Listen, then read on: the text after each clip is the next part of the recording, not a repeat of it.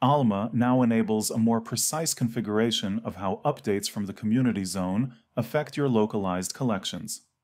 Under the previous automatic update scheme, when a portfolio was added to a community zone collection, it was automatically activated for your collection.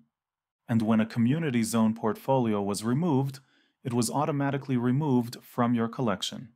Now, new and deleted portfolios can be handled separately. To see the new configuration, let's search for a community zone collection and click Activate.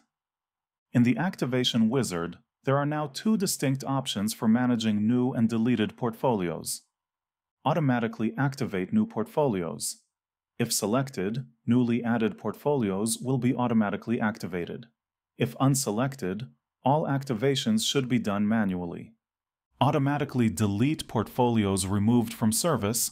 If selected, portfolios removed from the Community Zone service will be automatically deleted from the localized collection. If unselected, portfolios removed from the Community Zone service will be unlinked and deactivated, but will not be deleted. Note that for existing activated services, this newly added auto-delete setting will automatically inherit the value of the auto-active setting, ensuring that current behavior remains unchanged. As always, all Community Zone updates are recorded in the Community Zone Updates task list, which you can open from the Resources menu. Thanks for joining.